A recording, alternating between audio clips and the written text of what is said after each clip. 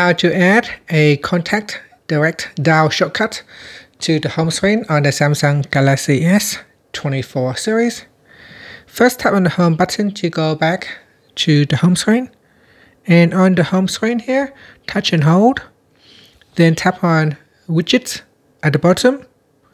Next, we scroll down and then tap on Contacts. In here, you can select a single direct dial or multiple direct dial widget. So I'm going to select a single direct dial, then tap on Add. Next, in the Select Contact list, select a contact that you would like to use. And that's it. So now if I tap on it, you can see it will quickly dial the contact. So here, if you want to add in a multiple shortcut, we can select Contacts, and then we choose Direct Dial 4x1, and then tap on Add. I'm going to drag it instead. So I'm going to touch and then drag it onto this screen page here and let go.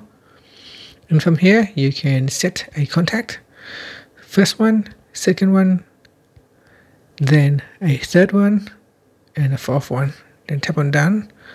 So there you go. So if you want to quickly call someone within the shortcut, you can just tap on it, and that will allow you to quickly dial that person. So it's very handy. Now touch and hold on the widget, then tap on Settings. This will allow you to edit contacts. So in here, you can select another contact, and then tap on Done. You can also set the background of the widget or change the transparency of that widget. And that's it. Thank you for watching this video. Please like and subscribe to my channel for more videos.